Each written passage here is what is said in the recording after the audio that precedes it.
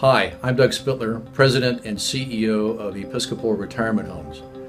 Laura, congratulations on the great work you've done to create the Council on Lifelong Engagement and to receive the Hobart Jackson Cultural Diversity Award from LeadingAge. The Council for Lifelong Engagement, or as we refer to it as CLE, improves our communities in so many positive ways. First, CLE provides a sense of purpose and fulfillment for our elders, while new and lasting relationships emerge with the students. Secondly, students gain respect for elders when they realize the vast wisdom and experience they share. And finally, teachers are able to use CLE as another tool in their toolkit to bring subjects alive in the classroom.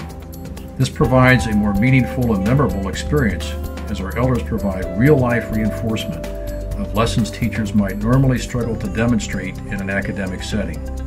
This is truly taking learning beyond the classroom and from experience in the real world.